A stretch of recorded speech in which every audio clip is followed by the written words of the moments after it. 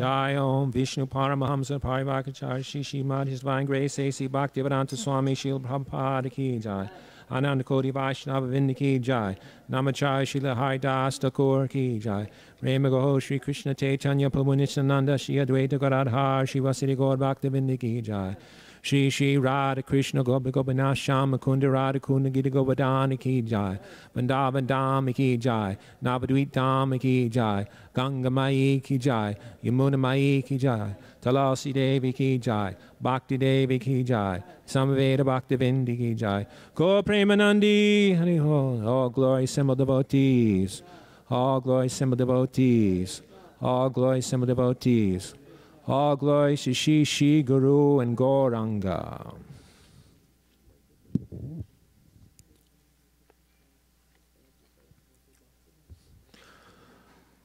Om Namo Bhagavate Vasudevaya.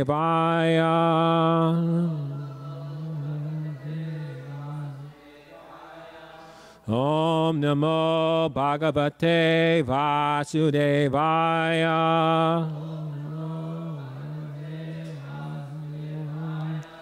Om Namo Bhagavate Vasudevaya.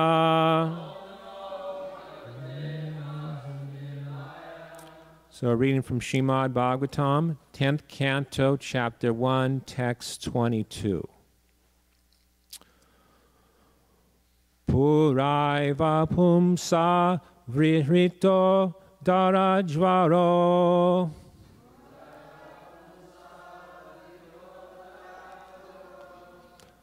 Bhavat bir amshire yadusu pajanyatam.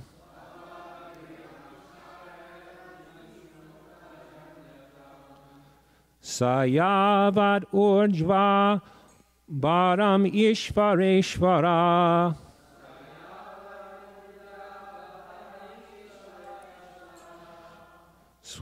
Swakala shaktya shapayam charid bhuvi.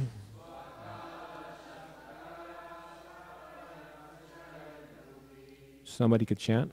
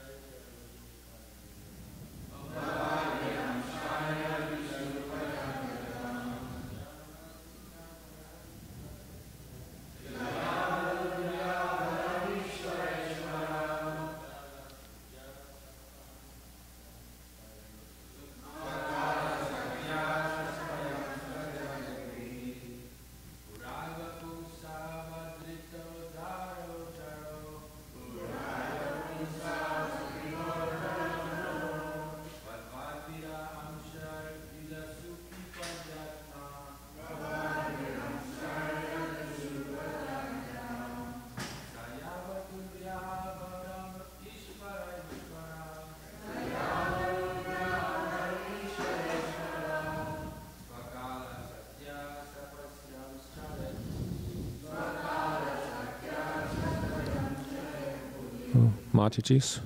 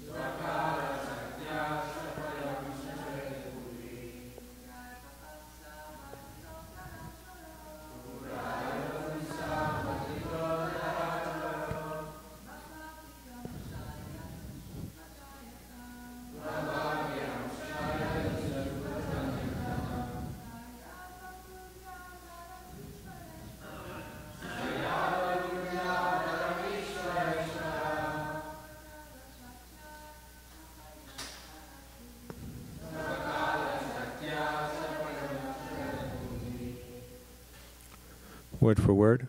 Pura. Even before this.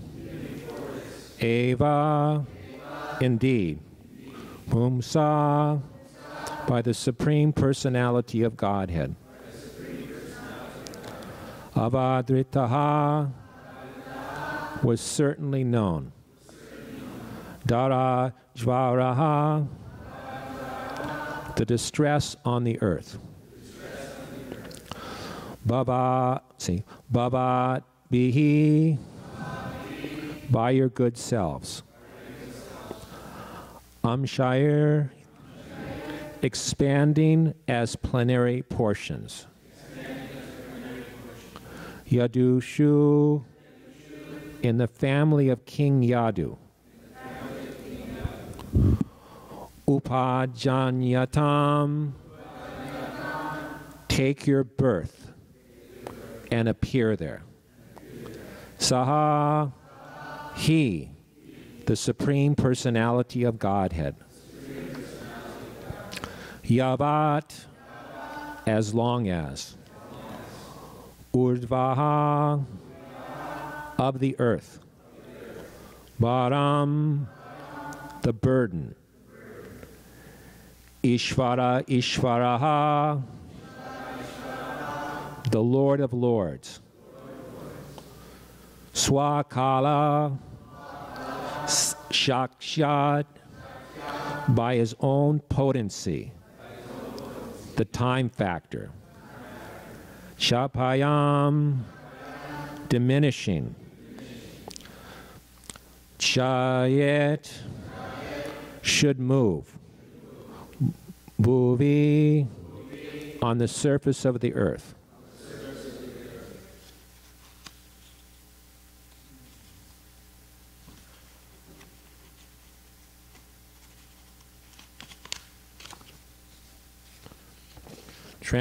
Translation. Lord Brahma informed the demigods, before we submitted our petition to the Lord, he was already aware of the distress on earth. Consequently, for as long as the Lord moves on earth to diminish its burden by his own potency in the form of time, all of you demigods should appear through plenary portions as sons and grandsons in the family of the Yadus. Purport.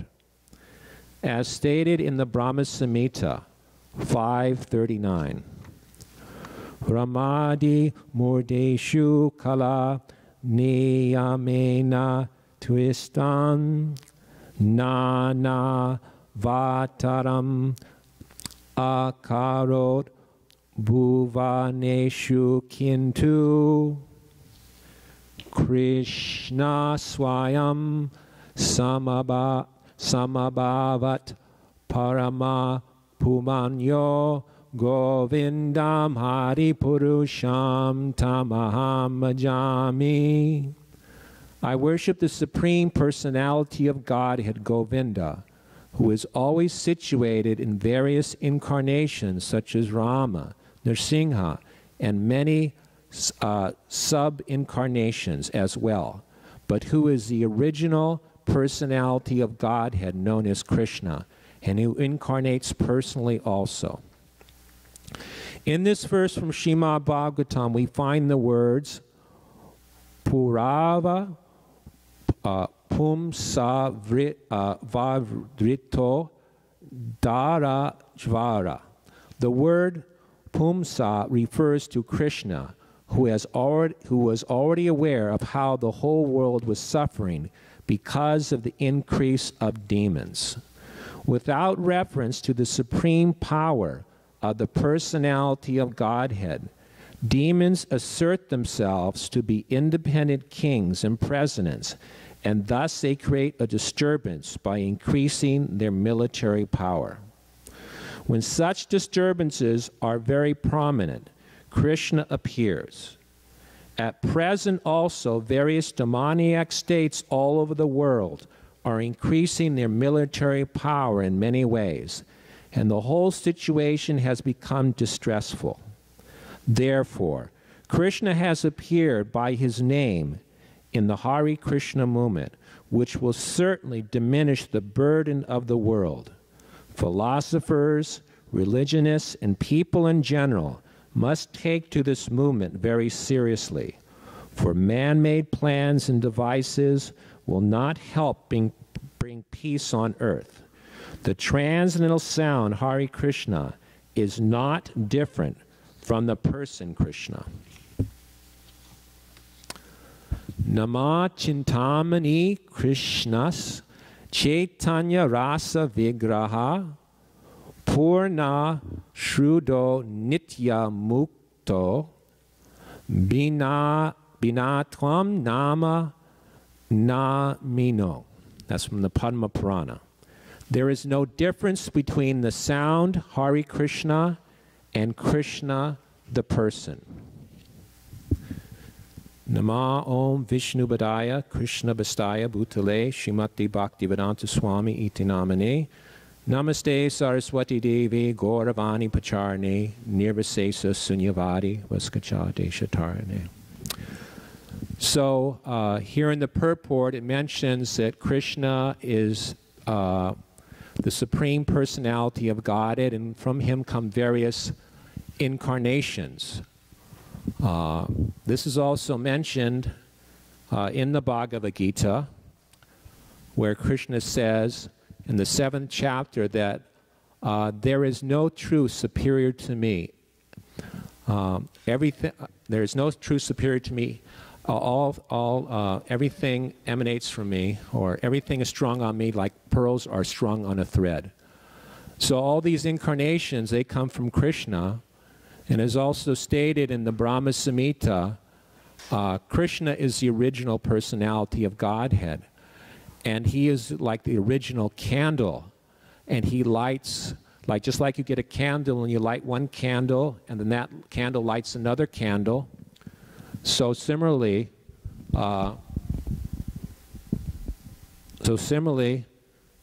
Krishna lights, he expands himself into various forms. And all these different forms of the personality of God, all these Vishnu Tattva forms, they all have the same potency. They all have the same potency as the personality of Godhead. The difference is with Krishna that he's the original. And so this is the nature of the Absolute. Even though it expands, it is the same. But ourselves, we may expand ourselves in various ways, just like if we have a photograph of ourselves, or we're in front of a couple mirrors, then there's reflection is there. But this reflection is not good as the actual person, because this is in the world of duality. But in the absolute realm, Krishna, all the different forms have the same potency, and also all his different features, his name, his quality, his pastimes, also have the same potency. So by chanting Hare Krishna, we get the same benefit as being personally in front of Krishna. So all these things are absolute. Just like the deity form, there is no difference between Krishna and his deity form. So if you approach the deity, if you serve the deity, then that is directly serving Krishna. There is no difference. Although some people may see it differently, but we can understand that there is actually no difference. And even within the history, just like in Shashi Gopal, the devotee, his devotee would talk to him, and the deity would converse with him, converse with his devotee, and he would also walk.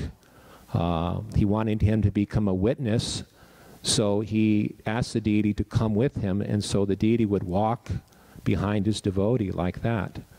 So in this way, all the potencies are in Krishna and his different attributes. So we should take advantage of this, chanting the holy name of the Lord, and in the process is we simply should hear and chant. Prabhupada wrote this one letter to Pladananda. He said that you should simply, hear and chant Hare Krishna.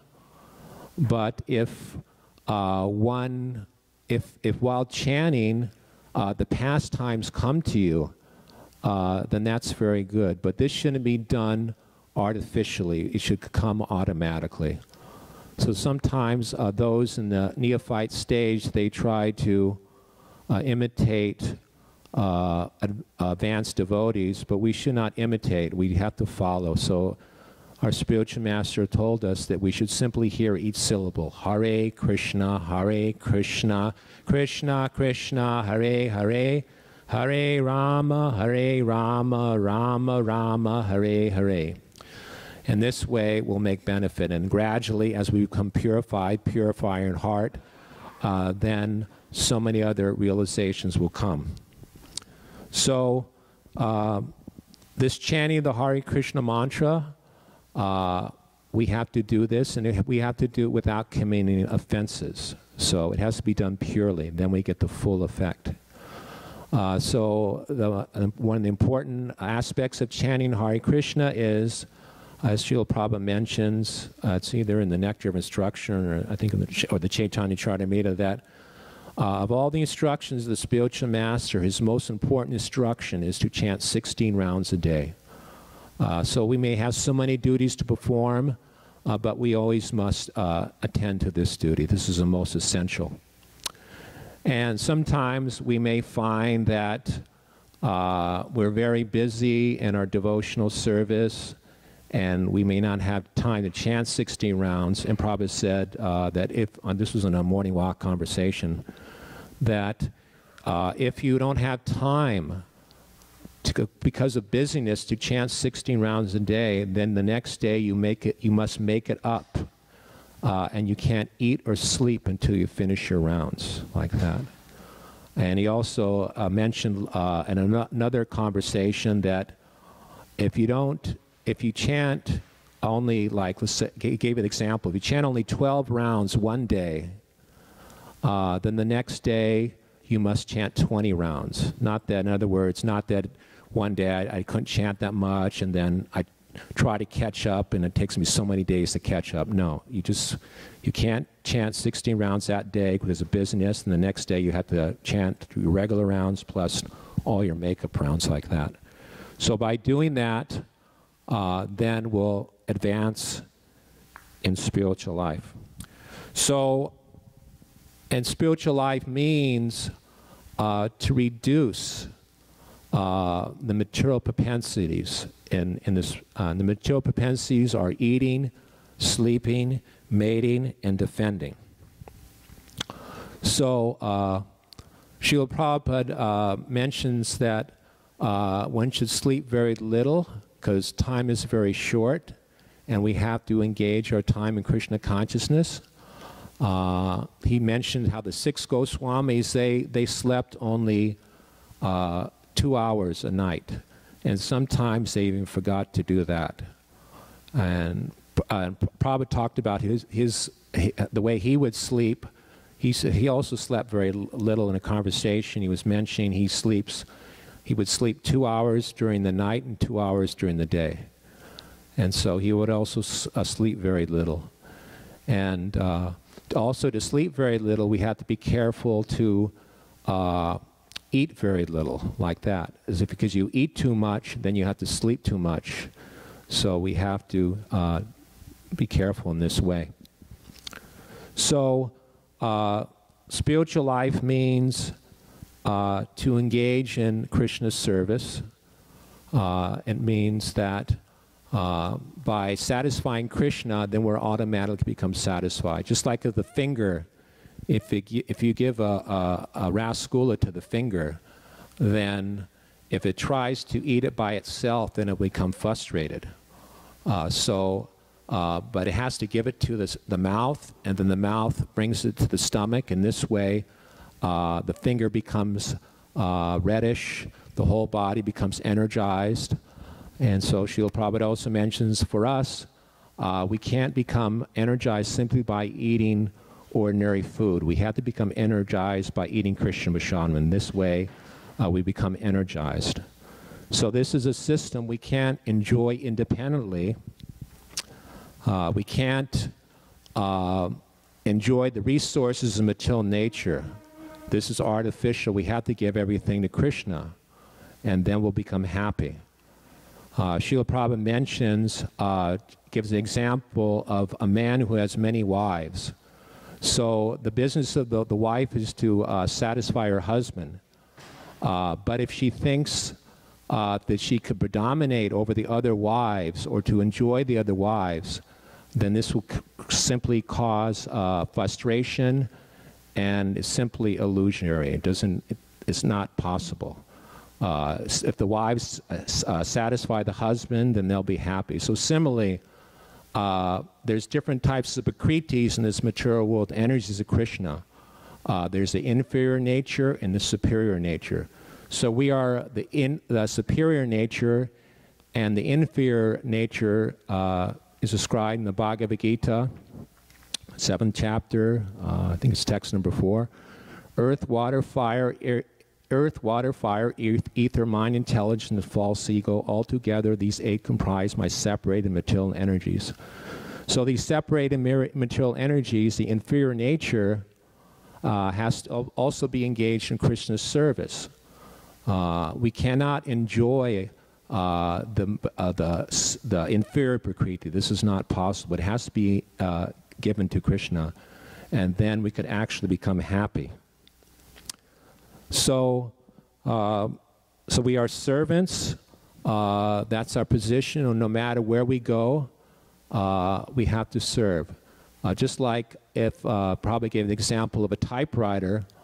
The typewriter, its business is simply to type, whether it's in heaven or in hell.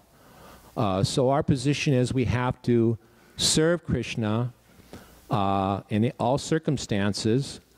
Otherwise, if we don't serve Krishna, we have to serve Maya. I have to serve my family, I have to serve my country, I have to serve so many things. But these material things will never give us satisfaction. They'll never be satisfied either. They will not give us a pension.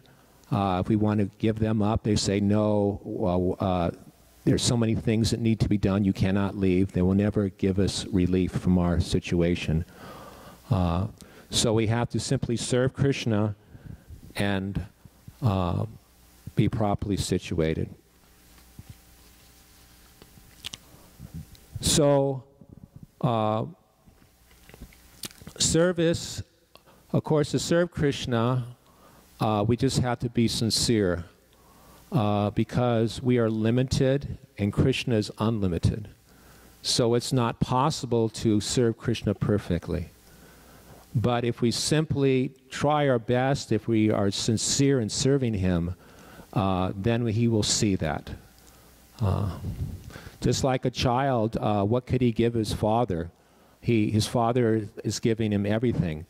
But if the child gives the father some present that is paid for by the father, or some little candy or something like that, then the father is very much pleased. So actually we cannot offer Krishna anything. He is giving us everything. He owns everything. but he is very pleased if we sincerely try to serve him. So spiritual life, spiritual service is, we could test whether we're spiritually serving if we become enthusiastic when we serve, we become enthused. In the material world, when there's activity or when they work very hard, they simply become very tired. But in spiritual life, the more you work, the more enthused you become. So Prabhupada gave the example, if in the morning, if you are not enthused to come to Mangal Artik, if you're lazy, then you're not serving spiritually, you're serving materially. So this is very important that we engage in service and we do it enthusiastically. This is the symptom of spiritual service. So we desire so many things in this material world. We're persisting, like a child is persisting. He wants this, I want that. So Krishna is sanctioning these material things, but he's very reluctant to do so. He doesn't want us to try to enjoy this material world. He says, Sarvadhamma parityaja. He says, give up all this rascaldom, that I want this body, I want that body, I want to enjoy life in this way. Give up all this nonsense. Just surrender unto me. And if we do that, then we'll become happy. So we have to change, we have to desire, we have to want only Krishna. And then we'll get Krishna, we'll be free from the influence of the material energy. But if we want to, if we're not like that, if we want something else, then Maya will offer us so many things. So our desire is in our hands. We could either use it to serve Krishna or to serve the material energy. So if we desire, we could get free from birth, death, disease, and old age. Or if we want to enjoy this material world, then we could accept one material body after another and suffer and suffer and suffer. So in this material world, there is no happiness here. There's no really happiness, simply compared to chewing the chewed. There's no taste in this material world. Taste is in the spiritual world. Rasa, taste, just like Prabhupada said, taste, like the taste of mango juice or orange juice. It's very tasteful. But in the material world, anything we try to taste, it becomes hackneyed. It's very temporary. After a few bites, it loses its flavor. It's no more tasteful. So the materialists, they're trying to enjoy the material world. They're trying to enjoy home life.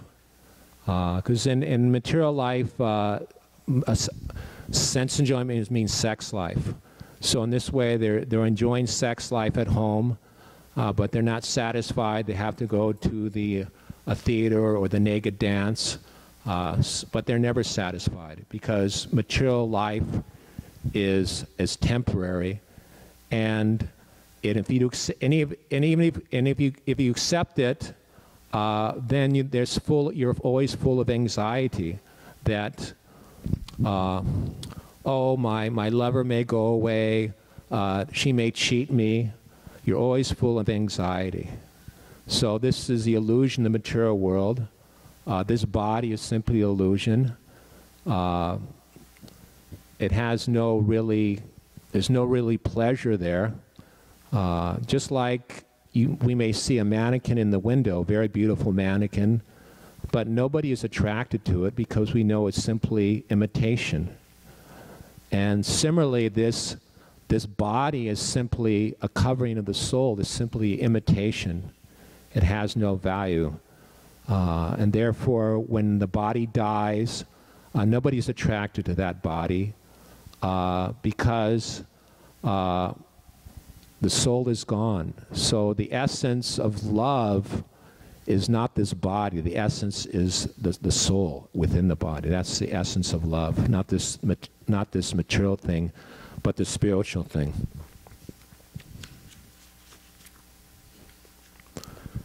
So, in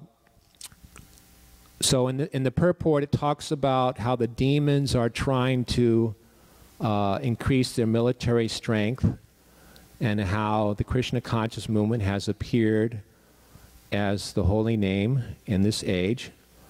And the demons, they want to, they're simply, fighting among themselves because they won't accept Krishna, the Supreme Personality of Godhead. And when you don't want to accept Krishna, the Supreme Personality of Godhead, then there simply will be war. Krishna says that he's a benefactor. In the 5th chapter of the Bhagavad Gita, Krishna says, I'm the benefactor of all sacrifices and austerities, and the Supreme Lord of all planets and demigods, and the benefactor and well-wisher of all living entities. And one who knows this attains peace from the pains of material miseries. So because they do not know this, they are suffering and fighting among themselves.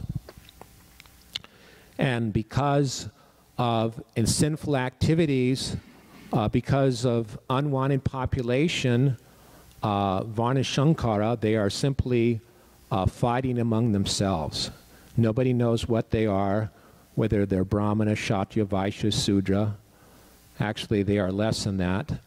But because of their lower qualities, they are fighting among themselves. So they're very strong. The demons, they're very strong, just like tigers.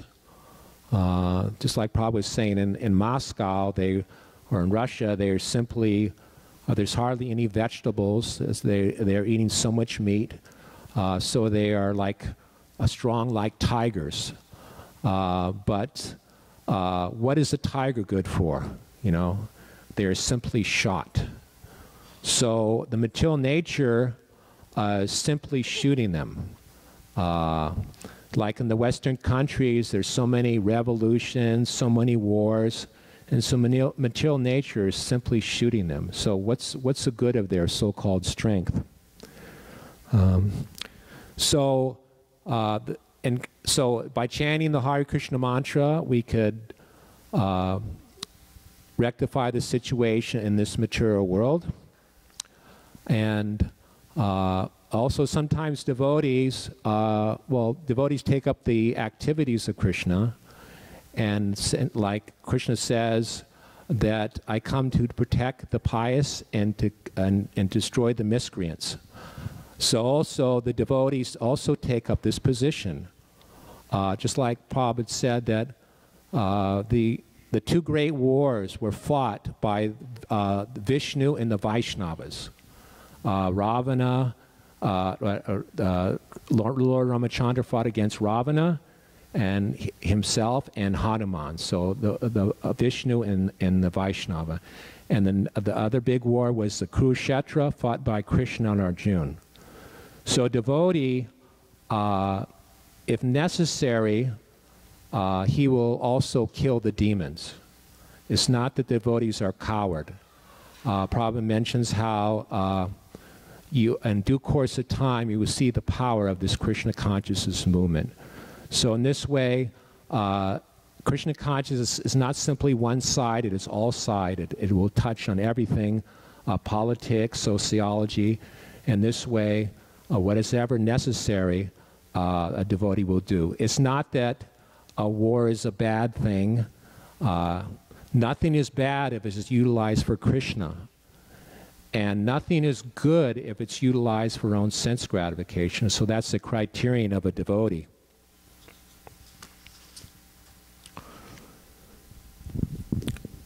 So a devotee is intelligent. He's very intelligent, and he could understand how to do things properly. So how to do all these activities, how to carry out this mission of Srila Prabhupada, this requires a good brain. And in this way, Prabhupada was training his disciples to become brahmanas, how to become intelligent, not simply become very strong and big. Like Srila Prabhupada gave the example of the rabbit and the lion. The lion was attacking so many of the animals, and they were being killed. And so they made a truce with the lion that just, leave us alone and we'll send you somebody every day. So in this way, it was a time for the one rabbit to go to the lion to be eaten. And he was thinking of what to do. So he was late in coming to the lion. And when he came, the lion was very angry. "Why are you late?" And he said, "Well, you see, I met this other lion, and I told him that, I'm not meant for you, I'm meant for this other lion to eat. And in this way, I came, and that's why I'm late." And he was very angry. "Where is this other lion?" And the rabbit took the lion to one well, and he said, look inside here." And the lion looked, and he made a big roar, and there was a roar back, and he looked down, and he saw his reflection, and he jumped in the well, and this way he was killed. So intelligence doesn't mean power, or rather, intelligence means power, not simply physical strength. So in this way, if the Brahmanas, Brahmana Vaishnavas in Krishna consciousness, if they advise, because the position of a Brahmana is he advises the heads of state. So by the heads of state taking up the good instructions of the Brahmana Vaishnavas, then they could rule this planet very nicely. So this takes training. That's why Prabhupada mentioned the Varnashram College. He wanted us to establish a Varnashram College to train all the different Varnas and ashrams. And although this seems very difficult to do, like to accept all these things. Even Prabhupada, when he first came here, he was thinking how long he'll stay, and he was thinking, well, I have this, I'm staying with someone, so 1 month and maybe 2 months, so he got a 2-month visa. But he was thinking, when he presents his program to the Western people, they will say, "Please go away." So probably this was my impression. But he was thinking, let me simply try. So in this way, we have to simply try to carry this out and leave the results up to Krishna. So we could stop there. Are any questions on any of these points? Yes, Archita?